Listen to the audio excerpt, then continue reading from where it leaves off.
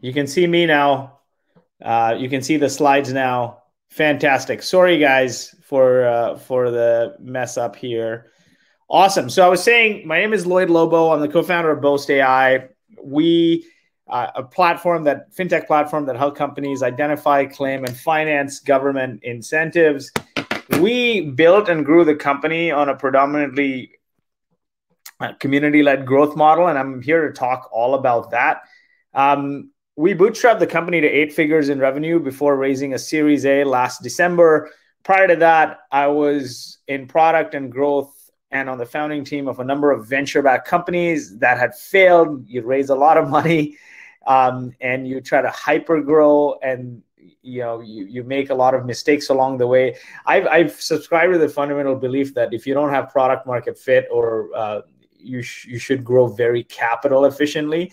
And those were learnings where we raised money before we had product market fit, or we raised money and did a bunch of wrong actions, and we failed. The other thing is this founder of HP often had a very famous quote that said, "More companies die of indigestion than starvation," right? So it's like, I think as founders, one thing you can do really well will help you succeed is focus. Focus will sort of help you nail the message on how you get your customers and everything you do.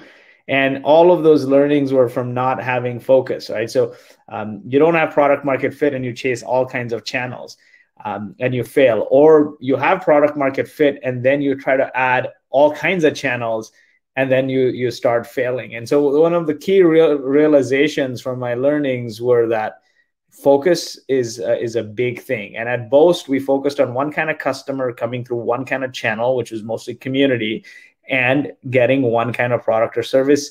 We grow to 8 figures based on that, and now we're expanding from there. Awesome. So this is our community. I'm not sure if you guys have seen. Our community is called Traction. There's different kinds of communities, right? There's a community around your product, but there is an audience community as well. So our mission at Boast is to help innovators become successful and change the world. Every dollar spent in innovation returns 20 to the economy, from vaccines to robots to clean drinking water. We enable that by helping innovators get government funding, non-dilutive funding from the government through incentives and tax credits. But we found that innovators need more than just tax credits to become successful. We're founders and innovators ourselves. And so we started doing pizza nights, which evolved into meetups, which evolved into conference, which evolved into webinars. And now today we've got 110,000 plus subscribers. And every major CEO from like Twilio to Uber's old CEO has been to our events. And we built a community around audience and not particularly our product. We created an audience community because the landscape was very large, right? Like our product, I think more people know of Traction than know of Boast.AI, but the whole idea there was if you don't have a massive audience yet for your product, then you should create an audience community versus a product community, and then the sort of product community can follow later. Product community is really people gathering around your product and learning from each other on how to utilize your product and best practice around your product. But I think if you want to create a category and build something bigger, the audience community matters a lot more in the early days. And I think if we didn't have this audience community, we wouldn't be where we are today. And a big part of this is we also partnered with a nonprofit called Launch Academy to build this audience community Traction. And all the profits from our events get donated, right? So the positive thing about it is we built this community. It's all funded by sponsorships and ticket sales, making it cost neutral. The word of mouth has generated huge brand value and leads for us. And ultimately, all the profits get donated. We never paid for any speakers, any of that. So I'm gonna chat about how we did a lot of this. And if you have any questions, please type them in the session chat here. Awesome. So Our fundamental philosophy when we started the company was fall in love with your customer and make them successful beyond your product or service. If you build a community, you won't become a commodity. So one of the big things is, especially if you're trying to create a new market, I'll give you a perfect example is Gainsight. They were in a new market, right? Customer success didn't exist. Gainsight built this audience community, customer success. They started hosting events, conferences, writing tutorials, playbooks around how to become, how to drive customer success, how to drive customer retention, how to engage your customers, and then also around how to become a great customer success professional. So Gainsight did a fantastic job there. Another company that did a very, very fantastic job there was HubSpot, right? HubSpot, before they even had a product, they were building a community. They called it inbound marketing. The conference is called Inbound. It's an audience community. And then within that, now that they've scaled significantly over the last 10 years, they have a product community within it. But the whole theme was fall in love with your customer and make them successful beyond your product or service. And so if you recall, HubSpot, when they started promoting a lot of content and resources around inbound marketing, like how to become a great digital marketer. I'm an engineer and I didn't know anything about marketing. And the first company I joined in product, I needed to learn a lot about marketing. It was a startup. I had to flex product marketing. I had to flex digital marketing, SEO, and everything I knew back then in the mid 2000s, I learned because of HubSpot's inbound marketing programs and all of their content. And so that theme of fall in love with your customer and make them successful beyond your product and or service is key. I've seen it like Gainsight, HubSpot, Atlassian. They're all started with these communities, and then the product evolved from there. Running this massive community of 110,000 people, I get asked questions like this a lot. Right? Everyone's looking for a silver bullet. What is the next growth hack? What is the next thing we should invest in? Like Hotmail got 12 million users in 18 months by adding get free email at Hotmail in the signature, or Airbnb jump-started growth with Craigslist. I think the flavor of the year this year is community-led growth. Every board meeting, everyone is talking about, oh, you should build a community. You should build a community. Don't do anything that's unnatural for your business. To build a community, one of the founders or leaders in the company need to have a DNA of giving without expecting anything in return. You have to have this mentality of if you help enough people get what they want, you will get what you want. Community takes a long time to build, and the ROI is not immediate. Right. So when we started the community, we started doing pizza nights in different cities. And those pizza nights started growing. Like every time we do these pizza nights, more and more people would start coming to them. And so eventually we did a conference. And that first conference we did, we had a partner. And at that time, the community wasn't called Traction. It was called something else. He ran off with $250,000 of the profits from the community. And we were like, this doesn't even make money. And it was massively stressful. Then we end up having a lawsuit, and we end up getting the assets back. And then we partnered with a nonprofit to build and grow this community, and we rebranded to Traction. But what I'm saying is, it took a long time to build that community, and there was an immediate payback. Our sales guys would always complain that, oh, you know what, there's no one-to-one tie between sales. And so that's the whole thing, right? Your goal for a community is to help people get what they want and become successful. It's not self-serving. If you're self-serving and trying to tie everything to ROI and leads, it's going to fall apart.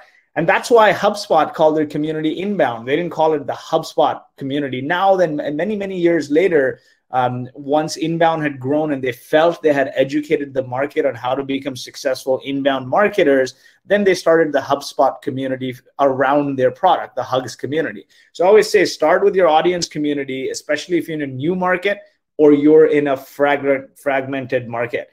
The same thing with Gainsight. They knew that customer success was a new community, so they created an audience community. How to become better at customer success, how to become a better customer success professional, and how to deliver customer happiness is how they came about. And that came out of customer support. Before Gainsight and before customer success as a community, customer success was traditionally customer support, right? Everyone talked about reactive. And so when you say customer support, it's a reactive word. You're reacting to customers' complaints. With customer success, you're actually being proactive and you're checking in regularly and you're staying on top of the customers along the way. And they created a huge audience community for it. Now Gainsight has their own product community as well, but it all starts with creating the audience. But before you even do that, I think the most important thing to realize is don't look for a silver bullet. Just because Boast is doing a community, Gainsight's doing a community, HubSpot's doing a community, doesn't mean you should be doing a community. First, you need to figure out, is that in your DNA to do? Is that something you can deliver a lot of resources or dedicate resources to? Because it takes time and it likely won't return in year one. Awesome. So again, folks, if you have any questions, keep them coming. I don't know how to keep the chat above the screen share, so we'll take your questions at the end. And this ties to my comment here around don't do something just because others are doing. Elon Musk has this very popular quote, which I love. It says, don't reason with analogy. Just because it works for somebody else doesn't mean it'll work for you. Boil things down to the purest fundamental truths and reason up from there. And so the definition of success, although it seems very simple, is one kind of customer coming through one channel getting one kind of value, right? Engagement plus revenue plus growth equals success. But in most companies, you're not ready to grow. There's a time where you're not ready to grow. You're not ready to grow if you don't have an ideal customer, meaning people don't come to your product or service to get a specific job done. And you have poor retention, meaning people don't keep coming back to your product or service anytime they want to get that job done, right? So if you have 1 and 2, you are at product market fit and you should invest in growth. But the thing with community is you really don't have to have product growth or product market fit before you start building the community. We incorporated boast.ai in 2017. But we had building the community for a long time before that, right? Gainsight, before they even had a product, they had the community. HubSpot, before they even had the product, they were doing inbound marketing. And so like community can help you build strong relationships. One of the key things you need to do before product market fit is validate the market, right? And get feedback. And building a community can help you do these things. How do you build relationships, validate the market, become a thought leader in a certain topic, right? Get feedback, and then really create a movement around it. And a lot of what has happened is Gainsight has created a movement around customer success. Now, it's not their movement. As a company, you have a mission. And if you serve that mission, that's your company's mission. But it becomes a movement when different companies now start attaching to that same thing. Gainsight is like, we're gonna enable customer success people to deliver successful customer outcomes, right? Now, Gainsight's not the only company with that mission, and there are several companies popped up in the customer success space, and now there are several customer success events and communities and conferences and playbooks out there. HubSpot, the same thing. They did inbound marketing, right? And now today, HubSpot's not the only marketing automation company. There are several conferences around growth and marketing. And so when everyone attaches to that same mission, it becomes a movement and you create a category. Because ultimately, if the category is only you, right, then it's not really a category. It's only you. It's a movement and it's a category when there's multiple people who attach to it. So with us, our focus is innovative companies, innovators. We want to help innovators change the world. And that's why we started Traction, to help them get traction on their innovation so they can grow fast and accelerate innovation. And so we host a lot of events. We host 2 webinars a week, monthly dinners in different cities, which is paused. We host quarterly founder-funder matchmaking events and meetups. And then we do a number of mini conferences and a massive conference. It all started from doing sort of pizza nights. But the thing is, I'm not the only one with that mission. Boast is not the only one with the mission to enable innovators to become successful, right? Startup Grind has a similar mission, and others do. And when everyone does, then you sort of, that mission turns into a movement. I'm going to pause in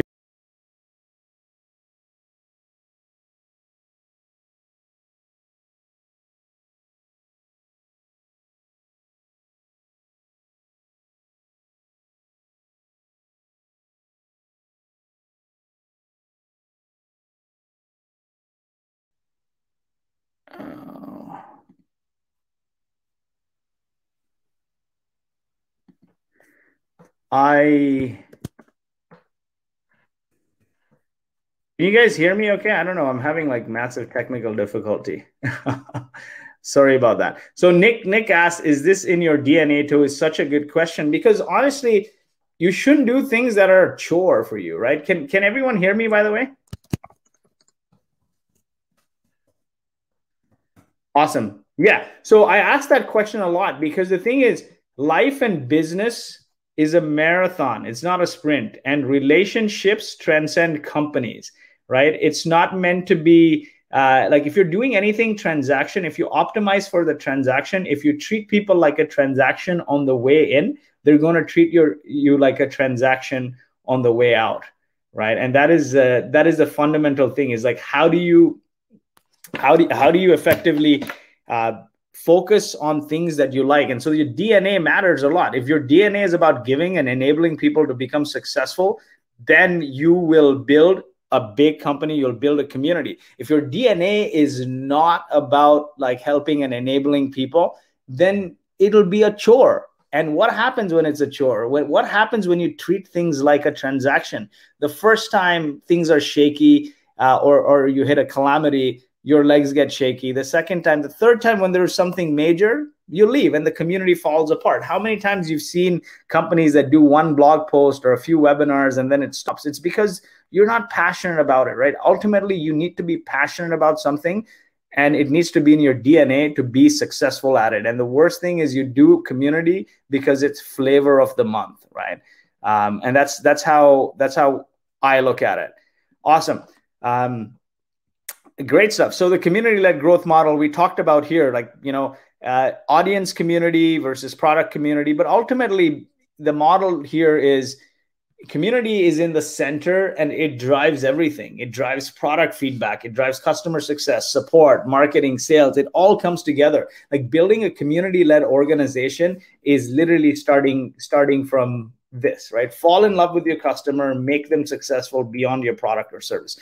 That is the heart of a community-led organization. And so oftentimes people will ask us, why are you doing traction? Like why are you doing all this content that helps people build better products or people fundraise? Like, what is the point? Why don't you just run webinars and do content just on getting government funding because that's your product? But government funding is one of the resources that innovators need to become successful. But what they actually need is a whole landscape of resources to become successful. And it starts from there, right? If you help your community, your customers get what they want, you will get what you want. And it's been a massive driver for our growth and enabling us to bootstrap. Even hiring. We hired our CMO recently, who comes from 4 exits and 1 IPO directly from the community. Our CTO, who comes from a 13 billion public company, was a direct referral from somebody from the community. So those things matter. Like the social proof of people and the collective good and the karma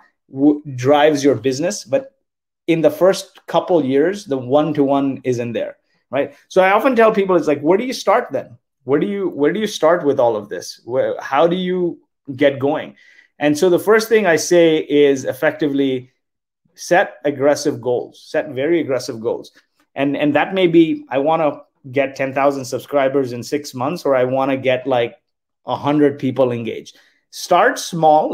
Set an aggressive goal, but start small and then do better week over week over week over week.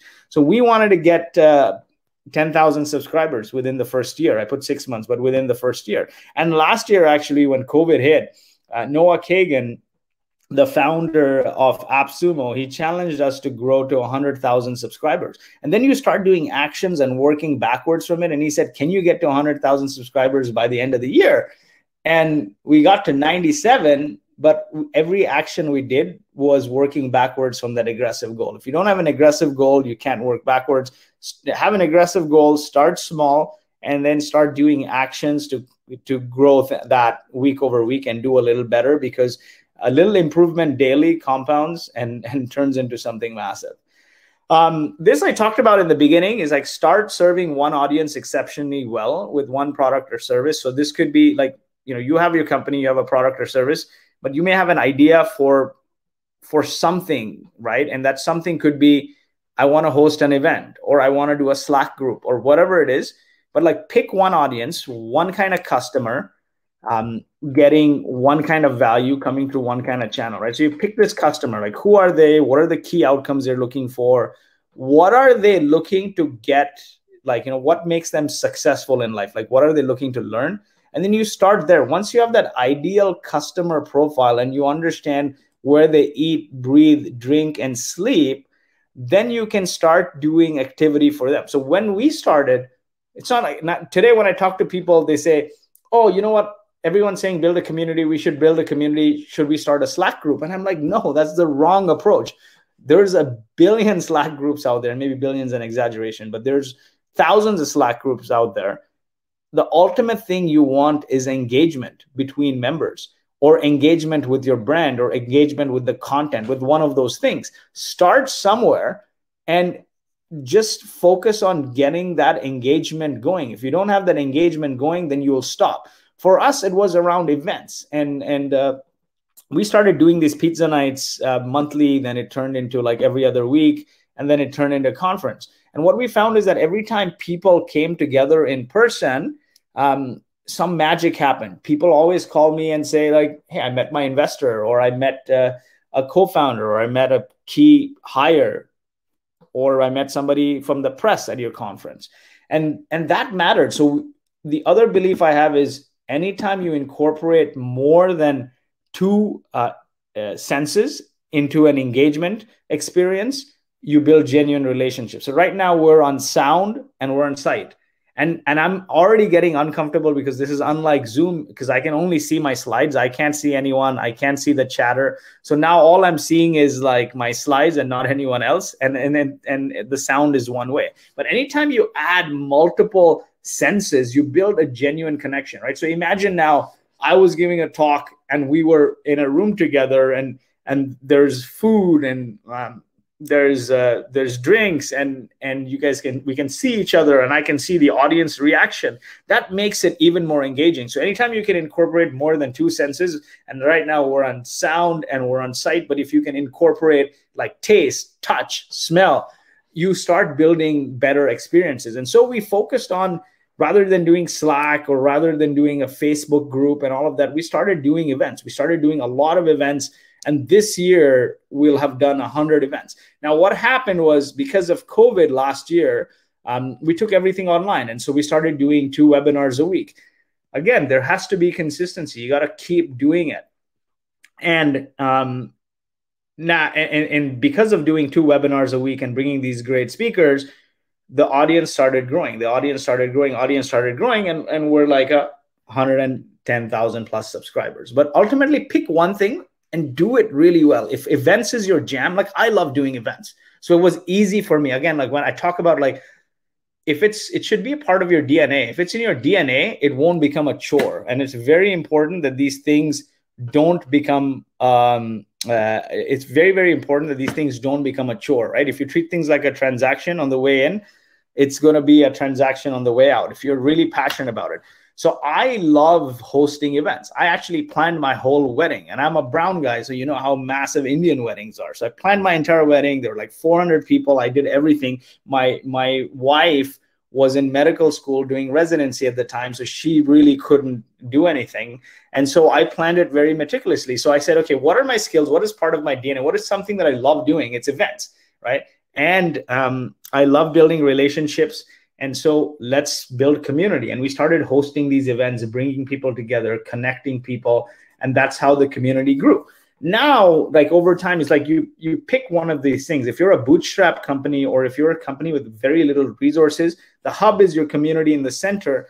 Pick one. If you try to do everything at once, like I said, more people die of indigestion than starvation. And so you will be unsuccessful. Like if you try to build an ambassador program, well, what's the worst? You build an ambassador program and it falls flat, right? So pick one that works really well for you. And maybe it's like a blog, or maybe it's building a sort of a masterclass program, or it's building like a mastermind group for people who congregate regularly. We started really small. In the early days, there were like 10, 20 people showing up, and then it grew from there. Just pick one thing. If it's content, if it's regular newsletter, if it's a podcast people would engage with, or it's a Slack group. Pick one thing and do it really well. If you try to do many things and you fail, you will definitely not be successful, right? But if you nail one thing, then you can expand. Like we started with these meetups. Those meetups turned into mini conferences and turned into a big conference. Now then it's turned into a webinar and podcast. Soon we're going to have ambassadors in different cities. But like we nailed one thing really well, and then we're expanding. The goal is not to have FOMO and do everything listed here, is to do one thing and then expand to the next thing and the next thing, ultimately with the goal that can you enable your community to become successful beyond your product or service. This I talk a lot. I take a lot of principles of community building from product building. I think users should get to an aha moment right away, meaning they should get value from the first interaction. So when we host events, for example, we focus on food and experiences a lot, because most people that go to events, they get sandwich or pizza.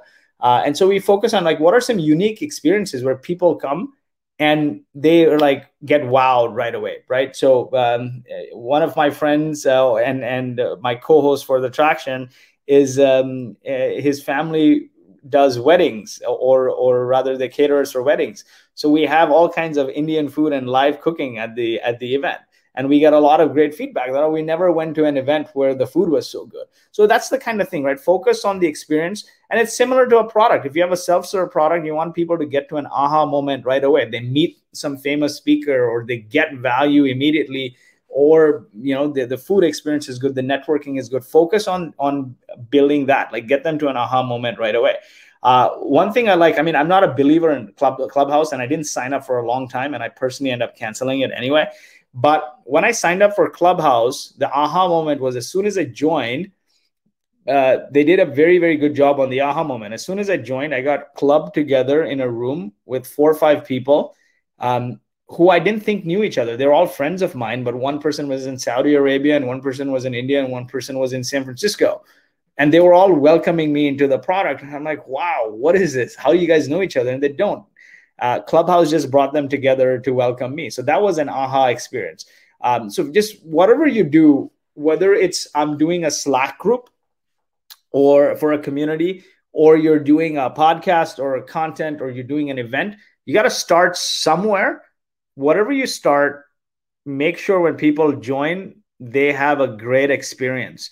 And because when they have that great experience, they'll tell 5 other people and 5 other people. Like when we started doing these pizza nights, we would figure out what is the content that people want to hear, and we'd bring a speaker on that. We'd have good pizza, and people would come in and they would feel like, wow, right? We created a very, very good experience there. So ultimately, that's what matters. Like the first thing you do, you should do really well, and then do it very consistently. Right. And I talked about this in the other slide. Peter Thiel says this is, if you do one thing really well, you have a great business.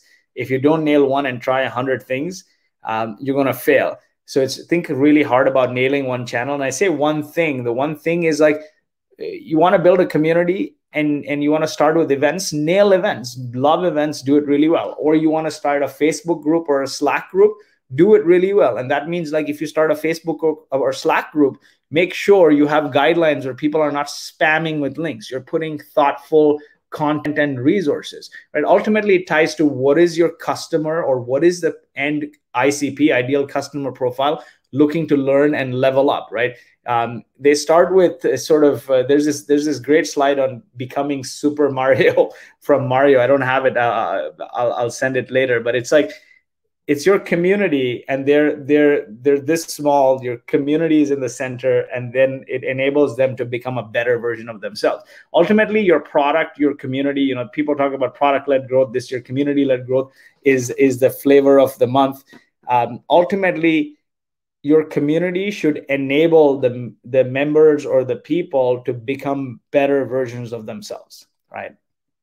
The fifth thing here is involve your people. Like focus on people in the community and give them opportunities to involve and engage and grow them into ambassadors, right? Ship them stuff, things like that. We're starting to do a lot of this in the next 2 quarters, where we're going to get multiple people from the community hosting meetups and stuff in their cities, and then enabling them with sponsorships and resources to become successful. So involve your people, identify the best people in your community or the most engaged people and give them the opportunity to become rock stars. Give them the stage. Because you can't hog the whole limelight yourself. So if somebody is an expert, like identify those experts and give them the stage, give them the limelight. Everyone wants to be recognized. Everyone wants to feel like a celebrity. Give them the opportunity. And if you find those ambassadors and enable them, your community only grows. Ultimately, I ask people often this: if you could pick one of three, what would it be? Power or / control, money, or impact. If you focus on control, you'll die alone and you'll never build anything of significance. If you just care about control, if you care about money, it's great because you'll make good decisions, but a lot of the times it's short-lived. But if you care about impact, the world will cry with you and the world will laugh with you. And impact is one of the biggest traits you need. The focus and the desire to create impact is one of the biggest things you need to build a community. And so then you make the pie bigger and more and more and more people become involved. Like we could have hogged the community ourselves, but we partnered with Launch Academy, for example. They're a nonprofit, and our community has just grown doing that. So ultimately, involve your people, involve the people in the community, and give them the stage so they can benefit and be recognized from it too. The last thing is, the last thing is make your community sticky here. So meaning the more you engage, the more engaging it gets, or the more content you produce, the more you were to lose if you were to leave. So we do these 2 webinars a week, and it's great because people keep showing up, right? You do it at 11 a.m. every Tuesday, every Thursday. And every time we host events, more and more people show up, kind of thing. I'm going to skip this, and I talk about showing up consistently. And one of the most important things with building community, if you commit to doing something, show up consistently. If you don't show up, you will never build a successful community. So I'll give you an example. We used to host events every other month, every month, something like that. Last year during the pandemic, we took everything online, and we committed to hosting 2 webinars a week. We have consistently hosted 2 webinars a week, live webinars a week for more than a year, and a lineup is booked through the end of the year. Because of those 2 webinars a week and the consistency, we've added 50,000 or so subscribers. I had COVID in January and I was hospitalized, but we made sure we found other resources to run those live events and do the interviews and do the sessions. So ultimately, if you don't show up, you can't, if you're not passionate about it, you won't show up. And showing up is also a key part of building a community. So in sequence here is 1, pick an aggressive goal, figure out your audience really well, where they eat, breathe, drink, and sleep. Pick one experience for them and nail it with that one experience. Involve your community as you grow and give them the opportunity to become rock stars. If you enable them to become rock stars, they will corral people around them and enable your community to become a rock star. And reward them for championing your cause. Make your community sticky, and by sticky I mean producing good, relevant things. And things are either it's events, it's content, it's podcasts, it's meetups, it is masterminds, whatever it is. Just make it sticky where people feel like if they leave, they would have a lot to lose. And then the last thing is show up very consistently. Ultimately, if you fall in love with your customer and make them successful beyond your product or service, if you build a community, you won't become a commodity.